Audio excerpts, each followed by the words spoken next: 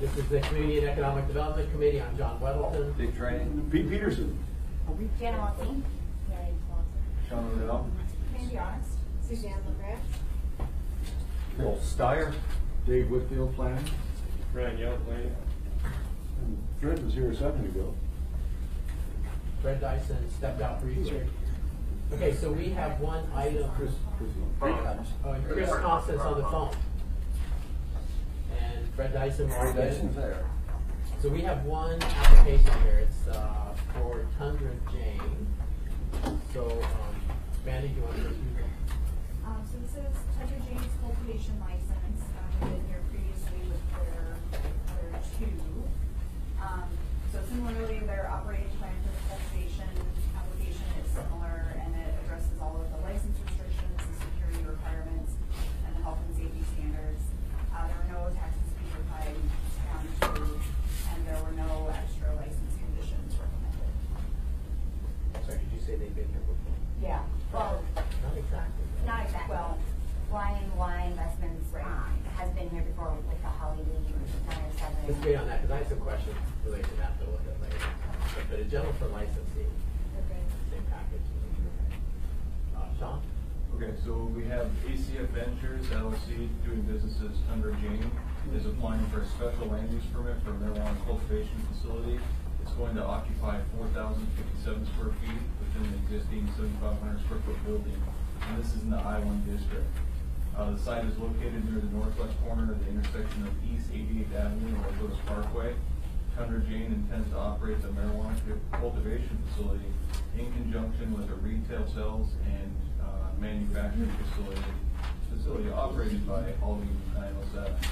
So the marijuana retail sales establishment is AR 2017-353, and the marijuana manufacturing facility is AR 2017-377. Those both currently have assembly approval. The petitioner has provided all the necessary application submittal materials, and the planning department has found those to be in compliance with the applicable provisions of Title 21 and the 2040 land use plan. With that, the planning department recommends approval of the special land use permit subject to the conditions that are stated in the staff report. And conditions were, They're the same. I think it's that. There's the site obscuring fence. 6 foot fence. Okay, you guys electric?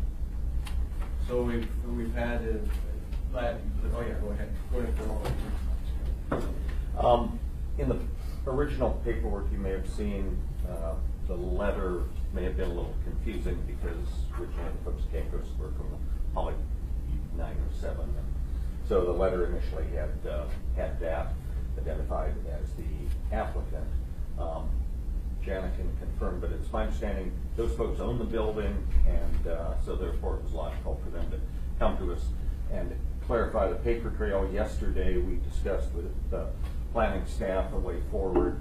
Our point of contact contacted theirs, confirmed that when they came in and made the application, gave us sizes of electrical load, that they were including the projected load for Tundra Jane, and they confirmed that was true, and so they amended the letter and emailed Sean a copy of it yesterday. So sort of clearing up the paper trail, we believe. And as a point of fact, the upgrade was completed in December. So their upgrade is done. And I should say, that's my understanding. If planning or anyone else has a different understanding. You're correct. Great. So now the fence, there's no fence yet, that's what. There's the small fence currently But not there, the real but not the side obscuring fence. Yeah, we'll have to So can she open and start planting plants now, or does she have to wait? Well, we're not built out all the way or mid-construction. But no, I think that my understanding that the fence has to be in before we can start. It's the way I read, I don't know if it messes you up, but you can start building and can they plant and have stuff grow, nothing, period. No, they wouldn't, yeah, they have to get food from the state. Dave? So generally speaking, all the conditions have to be met before they can start the marijuana business, the cultivation in this case. So the fence would have to be in place before they can start doing it. So like May would be the earliest.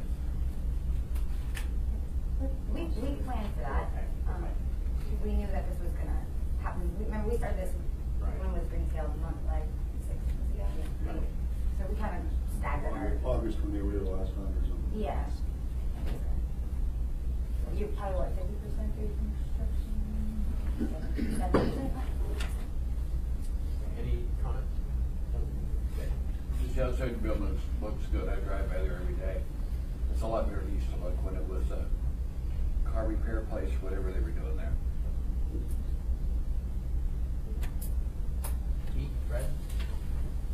Well, it's in here 18,000 square feet, that must be just the size of the lot. That's the lot. Yeah. The building is obviously not 18,000 square foot, so. So I don't know that it's, I don't know that it's an issue. I had emailed Dean about it, just to clarify. Pass that around. That's Dean's email. So you've got your, because it was kind of jumped out. I was looking for Hollyweed, which is fine. I mean, you're kind of renting, but also partners and stuff in regard. So you own Sweet Loaf Studios, which is the 50% owner of ACF Ventures. And ACF Ventures is just the cultivation. Just right? cultivation. And then the owners of Hollyweed are also 50%. Correct. So that's all fine, and that kind of thing goes on. And the donation, so I was thinking, okay, well, suppose you sell half of Sweet Loaf, okay? So now you're not 100% owner of that, you're 50% owner. At what point do they have to report to get approval of change in ownership? You don't, it just gets a little obscured. For the state, every single time. And my understanding too, for any change, you come back to Mandy's office Right. and getting marijuana license and disclose all the new owners. So a change in ownership within Sweet Loaf Oh, yeah, has to absolutely. be reported. And that was, but it would be very obscure. I mean, that could happen with notice. Because really Sweet Loaf on the document is the owner. Sweet Leaf. 50%. Sweetly, but, Sweet Leaf. yes, but the license, we didn't report those That makes more changes. sense now, Sweet. Yeah, if we didn't record the change of ownership to the state, within 10 days of a change of ownership, that would be violating the regulations, so they could theoretically lose their license. And our similarly says that. And that's what Dean confirmed. And I just, was just seeing, Mhm. not that anyone's doing anything wrong, but within your Sweet Leaf, you could have some changes in there, Anyway, who would notice so much? But you have to report. We wouldn't notice though. How would you know? Well, we would know with renewals, because they have to submit all that with renewals, so if there was a change, it would be a red flag if it hadn't been reported as a transfer. So here's the process. So any entity that is an owner, even if it's not an individual, you have to get details of that. Now, who owns Sweet Leaf, who owns, because you can stack these things all kinds of different ways. So, okay. Yeah, it was just, I just triggered my work doing this.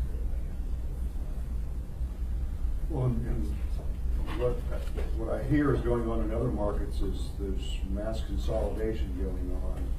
And it's the big successful companies buying up the smaller, not quite so successful companies. And I don't know if people anticipated that or not, but I think that's kind of the way business has been going in America. Bigger seems to be better, and so that seems to be the trend right now. Yeah, in other states, here that hasn't happened too much. Actually, I've heard of a few people like out in the Canton Peninsula that are smaller growers, basically older people that are just like, it's a lot more work than I thought. I just want to sell it, and more valuable now. Their property is more valuable. It's got license tag to it and whatnot, and so they've been filled out. So they've been trying to sell, and I think some of those have happened. But yeah, I think as the market matures, we'll see some consolidation. Okay. So any other comments? Any thoughts on it? Or motion? Move to approve. Question for you. Okay, Chris, sorry. Yeah, that's okay. Did we get the thick packet for this in our boxes? Because I don't recall seeing it.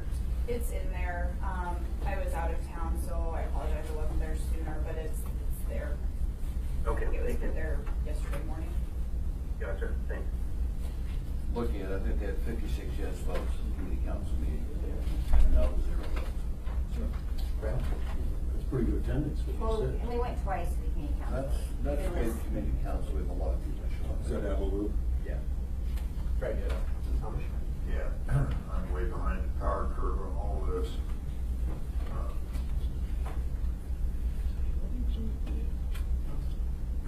Could obscure securing the ownership be a way of hiding a principal in the company that has a criminal record? So, for example, in liquor licenses, if you have a corporation and somebody owns less than 10%, they don't have to report it. For the AK Corporation Commission, if there's an ownership under 5% for an LLC, it doesn't have to be on there. But for marijuana, none of that applies. Every single ownership interest and every financial interest, that's a direct or indirect interest, except for a landlord lease or consulting service agreement, has to be disclosed, and the person has to have a federal background check and be on the license. So unless they're violating the regulations in line, Sure. Okay. no. Yes? When one license spread that came through, long time ago, they must have had 60 or 80 people on there. They owned 1 or 2% of it. So it listed their names, their addresses, and everything. It's the guy that happens to manage our parking system downtown. Yeah, former assemblyman was on that list, as I He recall. was on there too. Is that who's who? Very former. That is a who's who. Anything else on this? Motion? I'll move to recommend that we recommend. I'll second it. Any opposition? Okay, so you know that, I guess it's Tuesday, you come up. And, so we're just part of the assembly, but we'll, when it comes up, we'll recommend, state that we recommend approval. See how it goes. See you Tuesday. Yep. We'll try to have one agenda this Tuesday, the little bottom line. So just, separate from that now, so this, 2 weeks in a row, we've come in to meet for one license, which is, I think we don't wanna hold up that. We like each other. It works well in the morning. At this point, but it'd be nice to have two. So if there's any planning issue that we can stack on when these are light, or any way to consolidate, so we have two or something, 2 or more, that would be nice instead of a gathering. So, John, you'd asked a question a few weeks back about if we had any other issues that we could bring up, because we do have a light agenda. And looking at some of the things that we're working through, we're not quite there yet. We have some things obviously that we're working on, but we're not quite ready to present. We're working on the screening setbacks. We're working on the ADU ordinance. We're working on a couple other, you had one suggestion that you wanted to change in Title 21 with regard to driveways. So we're working on all that stuff, but we're not quite ready to bring it. But as soon as we are, we'll certainly bring it to you guys. Well, I think stream setback for ADUs probably need to be a work session. Yeah, full That's work pretty session. good. ADU is going to be, believe me. Yeah, the, the things on the driveways, that'll go through planning and zoning, right? We're working on another one in the R2 districts on height. Right now, the R2 districts have a maximum 30-foot height limitation, but it also has a not to exceed 2.5 story restriction. And so we're looking at how we can deal with that 2.5 stories, whether we can omit that and put some other provision in there to decrease the shading and bulk that could occur in those districts. So that might be a good one to bring to you guys. We're almost there. We're not quite there. I would think on some of those things, if it's more technical, this is a good forum for it. Sure. If it's broader, like obviously stream setbacks and ADUs have Yeah. huge community interest, that should go to a work session. But- The R2 districts might be a good one to bring in, because Yeah. it is a little bit technical. It might be good to bring you guys. Okay, anything else? Fred? Maybe you were just Okay. asking this question. It seemed to be efficient if we could, have more than one of these. It's 38-mile round trip and nearly 2 hours from me. Maybe I had to do it by phone. And it always bothers me to see a whole bunch of municipal employees having to interrupt what I hope is far more productive work. And if people are in this building, I would suggest we let them keep their work going, whatever they're doing in their office, and on the exception, if we have a question, maybe call them. But I'm a newcomer here. No, I think that's the point. For one meeting, we're all coming in, and it's just a lot of work for some, but we've pretty much been committed to the industry that we won't. Yep. We don't allow. We'll drag our feet to hold Yeah. them back. Right. Yeah, hopefully that'll Right. slow down in the next year or two.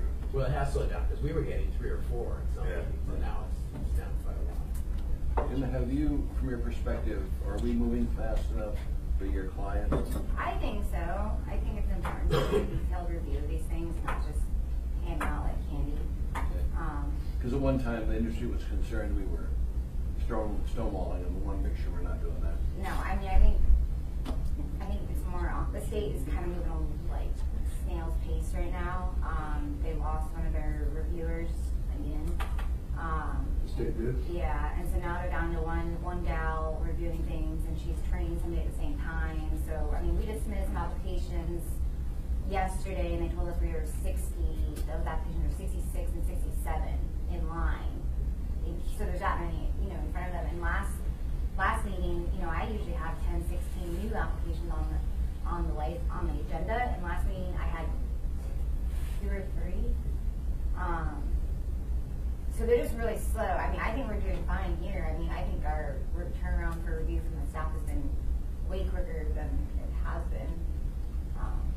Well, I think that might be slowing down a little bit because when I was at the municipal league conference in Juneau last week, I heard mayors talking about, it's on the ballot that they're going to be limiting the number of licenses that they're going to issue in some areas. Yeah, and I think that's smart for some areas. I mean, this still is a federally legal substance. You don't want the market to be so flooded that it's not valuable, and people are throwing out half joints, and then people are, kids are finding them, and I do think could be a risk, and so I don't think there's anything wrong with being strategic or doing a Maryland-based system, really vetting these businesses. That gets complicated. I know it gets, and I know that's the liquor licenses have created this issue where people are hesitant to get into that, but I don't see any reason why, Unalaska needs 5 hot shops, Right? Yeah, I don't think that's government's job. Yeah. They don't want to make dumb business decisions. That's their own problem. Yeah, I'm glad to have that, and Juneau has, I'm exaggerating, but 4,000 cruise ship pulls in, almost 4,000 people down on Front Street. There's 38 cheeseburger shops. Yeah, that's true. That's their business. Is that Chris with a comment? Yeah, I was thinking about this whole thing earlier, and, the last couple meetings we've had one license. I'm wondering if we get to a point where we take a meeting a month where we review licenses and streamline it so that we tackle that all at once. Then we either meet or not on other issues in the interim, but we're meeting every week, and sometimes we're just one license. Seems like a lot of work. Right, I think that's a good point. And one thing I noticed on this, I mean, she's already building out her grow, so she doesn't have a license or approval to do that. Well, she has a building permit. But she's confident enough she'll Right. say yes. So the industry seems like they're pretty good with stuff. Because if we said no, she's in trouble. Well, so we waited to pull all the building permits and start those until we got Hollywood and for the retail manufacturing to make sure the daycare issue was going to be addressed adequately, and then we felt confident enough that you guys felt comfortable with our plan for the screening, that this would be not too offensive. Yeah. I think we'd start, Ryan? I just think, Mr. Chair, it's just more just when we discuss stacking cases, somebody's got to get an expedited review or somebody's got to get a delayed review in order to make that happen. We have deadlines in pace for the administration to review all of the documents that we submit for their review. That would be last Friday, and then you guys time this meeting so that it can be discussed the first day prior to the assembly meeting. So it is unfortunate that we have one item on the agenda, but if we were to stack cases, we would get in a situation where either somebody would be delayed or somebody would have to be expedited, which could result in some sort of unfair review. I was looking in the Las Vegas paper, and they now have a sanctuary box at the airport. So if you bought marijuana and you don't want to go through security, you can drop it in a security box there. Just please, we might want to send a letter to the state and ask the state to take control of the airport. Are you going to come up with one? This was a green box there at the airport. So you could drop off whatever you couldn't take on the plane, and the police and state troopers would come and take it away. It's something I think we might want to ask the state about, since they control the airport. I Because think they had those buying in the Seattle airport too. We're gonna have people buying it here that can't, they at last minute, good heavens, I've got it in my pocket, what do I do now? Go to security, you can't do Like it, a somewhere firearm. else we could drop it off. Yeah, that would be a great idea. That's definitely into that. Is there any problem? No, but I know people, it makes people really uncomfortable if they have it on their person and then they're like, oh crap, you know, what am I gonna do now? Because I just think it would be good for this committee to look at that, maybe talk to our attorney and then send a letter on to the state and say, we think it would help the people in Alaska, because we're gonna have people coming in buying it, that, what do I do now, I've got it in my pocket. I think let's go in the trash can. well, and I think also, well, that, yeah, we go in the trash can, but do we really want it in the trash can? Yeah, and it would be good for the, you know, just from the federal optics of we're doing our part to make sure we're not crossing, you know, state lines and bringing. They can't take it back to Boise with them, you know. So, just an idea. Yeah, we should do that. Right? I think it's true. Just as a point, the Ted Stevens International Airport does have a dedicated planning staff, so we could, like planning manager, discuss that issue at one of these meetings as well. Can you just give them a call? Maybe they'll go, sure, we'll do that, great idea. Maybe it's already in the works. Yeah, it might be. Why don't you do that, just report back, I mean, we don't have to trash. Just let us know. I just saw that in the Vegas paper, I thought it was a good idea, we might want to do it here. I think it's a good idea.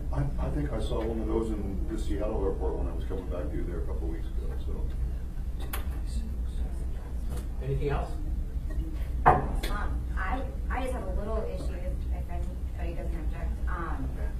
I'm getting a lot of code enforcement odor complaints for clients. Oh, really? Yeah, and I would wonder, and it was actually, and I don't remember his name, but he goes with Elaine, code enforcement fellow. Rich Fern. Rich, yeah, Rich. Rich had a good idea about, I guess there's some smell ordinance for different stuff that says that is reasonably, reasonable for the use or something like that. Something that's more of a reasonable standard other than just a straight like no tolerance, 0 tolerance. Like dog work. Yeah, something like that, I think. But something that's like a little bit more like, so if you're in I-1, and this wouldn't really apply to B3, I don't think, because it's by neighbors and houses and it might not be appropriate there, but maybe like I-1 and I-2, some kind of reasonable smell standard, you know, reasonable, something. Because just so like, you know, we're just getting like complaint after complaint after complaint. So you think it might be some neighbor and it's not a really big issue, but they're just, they don't like marijuana? Yeah. I have this one situation where the lady just keeps a log of anytime she smells it, but I think there's 3 facilities around there. So it's like, whose facility is it kind of game?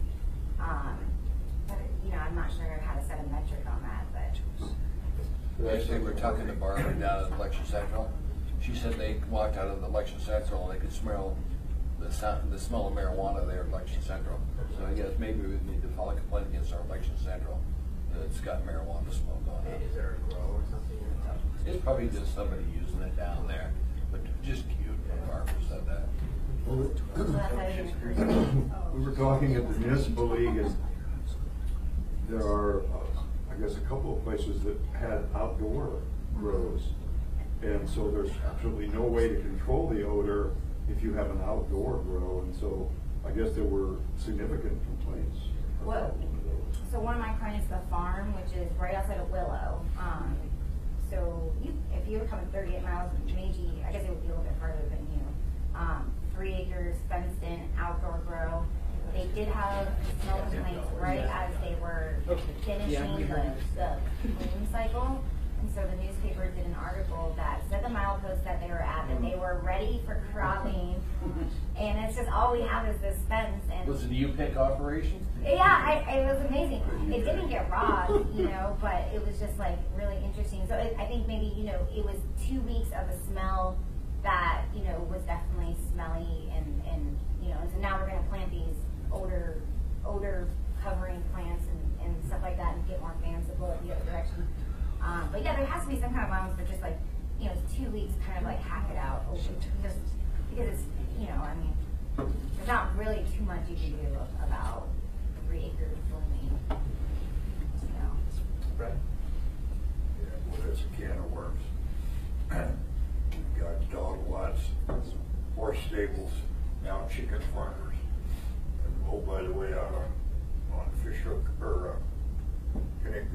Road, there's a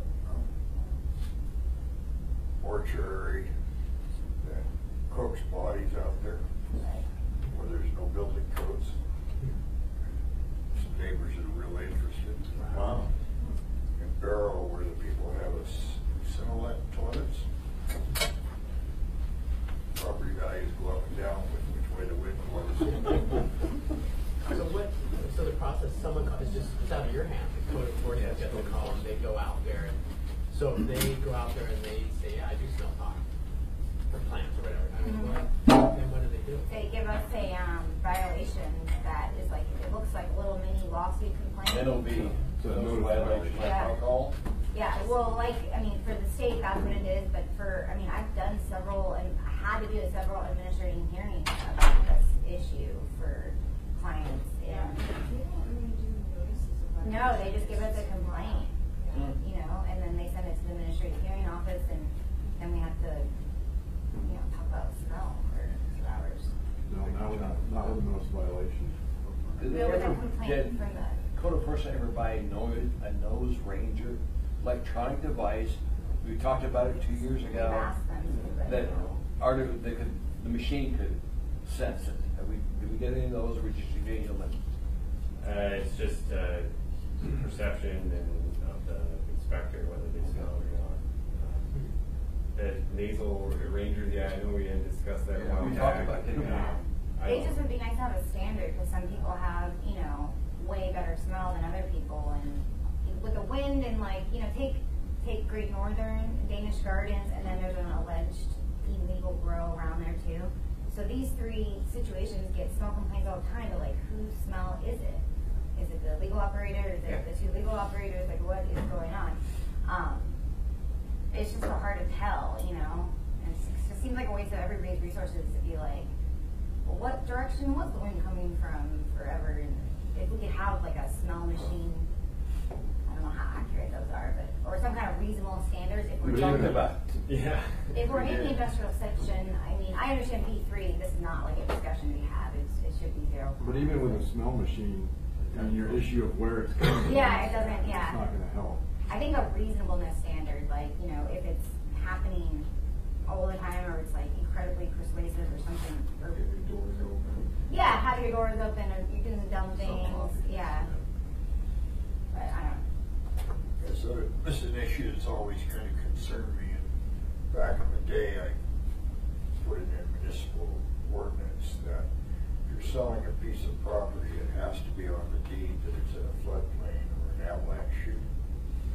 Because my reasoning was that those are kind of things that the average citizen is not prepared to think ahead about, and particularly when it's city folks moving out to the fringes.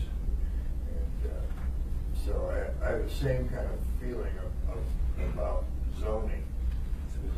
When you're going to buy a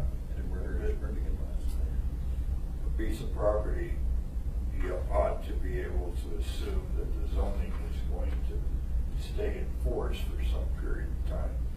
So if it's a zone in which grows, you know, are possible, are permitted, and so on and so forth, the buyer ought to beware, know that, yeah, by gosh, somebody could have a dog lot or a marijuana grow in that section, and I got no recourse because they knew it ahead of time.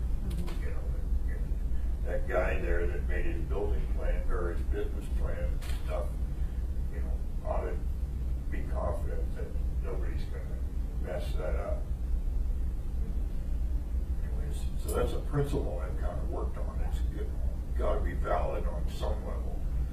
And I don't know if it will apply here, but a neighbor who's complaining, you know, with this marijuana stuff all being pretty new, that's kind of a new wild card thrown into the deal.